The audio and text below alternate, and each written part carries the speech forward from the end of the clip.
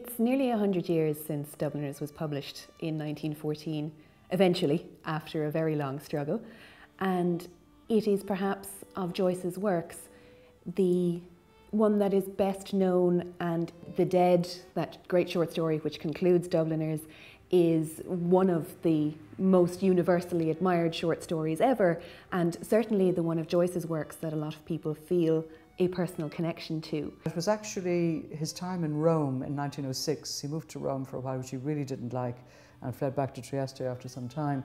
And he wrote to, I think, his brother Stanislaus in a letter to say, perhaps I have been unkind to Dublin in the stories in Dubliners by not emphasising the city's gifts of hospitality. So I think he wanted to move into a different register with The Dead. We get this wonderful description of the food, the conversation at the dinner, the dances, and so on. All of these elements are beautiful, coloured parts to the story. There's still quite hard-hitting elements to it about things like social structure and class in Dublin society, about the fact that it's a colonial city, as it were.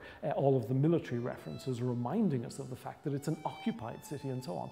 So Joyce is still achieving what he wants to do, but he's layering it as well with very beautiful things and things that make the city an attractive city. Gabriel Conroy is probably one of the sort of Joyce figures in Joyce's texts. He has an uncertainty about himself, and he doesn't feel he fully fits in with how the rest of society is expecting him to behave.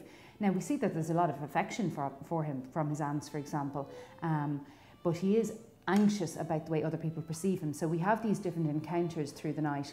The encounter with Lily showing that he has an anxiety perhaps about his social standings. Then later with Miss Ivors we see his insecurity about ideas of nationalism and being an Irish person, whether he should be gallivanting off to Europe for his holidays or whether he should be going west and finding out more about his people, as Miss Ivors is suggesting. Joyce ticks all the boxes with a character like Molly Ivors. She represents very neatly all of those various strands to which Joyce, in many ways, was opposed, even though he agreed with things like the national movement and so on. But he didn't like the fierceness of it all, and he certainly didn't like the possibly violent aspects of it. And Gabriel is very much the same.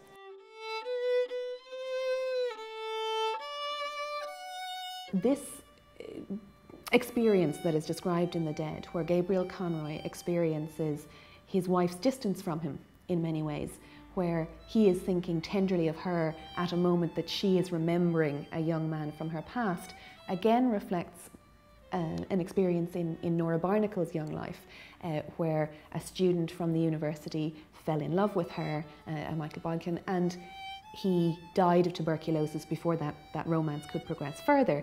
And obviously this process of transmuting life into art is very much at work here, where we can see Greta thinking of a similar young man who had loved her and died, and this memory is evoked by the singing of the Lass of Aughrim. Joyce again is using the real locations, the cemetery at Uachtarard, Nora herself living in Nuns Island in Galway, and so on. So again, Joyce is mixing the real life stories and real life elements, but he's mixing them with artistically created elements as well. So it's not a simple association that Greta Conroy is Nora Barnacle or Nora Barnacle is Greta Conroy. It's much more complicated than that.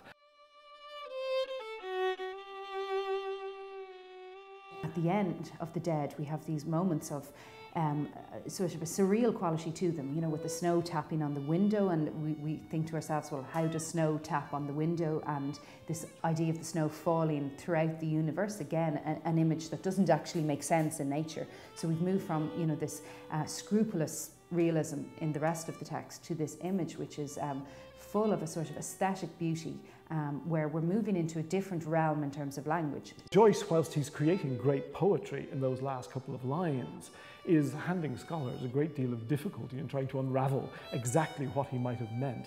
But it is one of the most beautiful and one of the most lyrical passages, and that movement in it is absolutely wonderful. The Dead is perfect. It's got a perfect structure, and it mixes a version of a society with an intensely passionate personal story, which grabs you all the way through. And you're sort of brought into that from the very beginning, you know, when Gabriel and Greta arriving, and we get a sense of the relationship between the two of them, and that this evening is going to be about them in some way.